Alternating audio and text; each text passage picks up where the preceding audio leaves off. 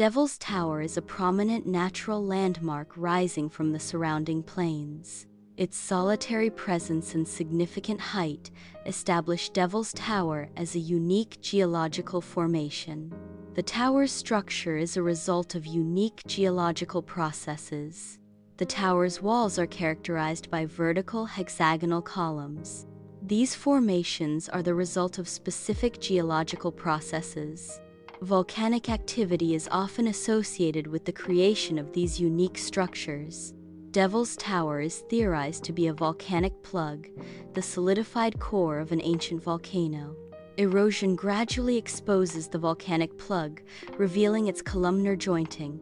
Alternative theories regarding Devil's Tower's formation contribute to ongoing scientific debate. Devil's Tower is a site of profound spiritual importance for many Native American tribes.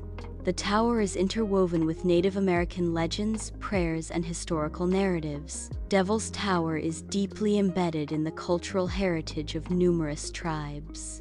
Devil's Tower is silhouetted against the setting sun, emphasizing its unique geological form. The silhouette of Devil's Tower represents its enduring presence in the landscape.